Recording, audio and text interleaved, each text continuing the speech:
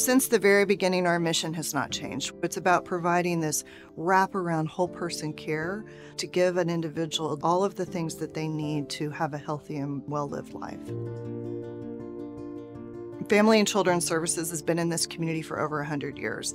We have 75 programs, and we provide hope and a pathway to recovery for those battling mental illness and addiction. We are a very fast-moving nonprofit. We want to embrace the latest innovations, technology, curriculums, and evidence-based treatments for the outcomes of our clients. We're in the healthcare space, arguably the #1 target of bad actors. So from an IT perspective, we want to automate, we want to do all types of things, but more than anything, security is always our #1 priority.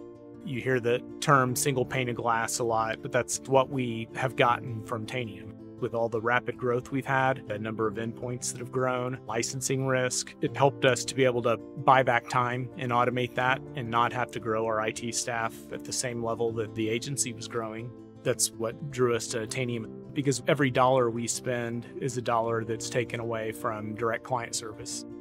Women in Recovery is one of our many programs. The goal is to provide women with a pathway to a future and to allow children to have mothers who aren't incarcerated.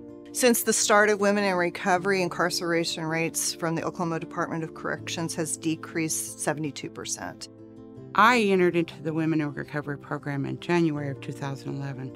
They came to the county jail and interviewed me, and I'd hoped that I would get into this program. It opened up a world to me that I hadn't seen before, where you could know happiness, where you could learn trust again. Jonna had a very similar path as a lot of the women that go through the Women in Recovery program. She is a wonderful representation of getting better and working and moving forward. 1 in 6 Tulsans is directly impacted by the work we do. So it's more personal, and to the extent we can enable that through technology, that's why we're all here.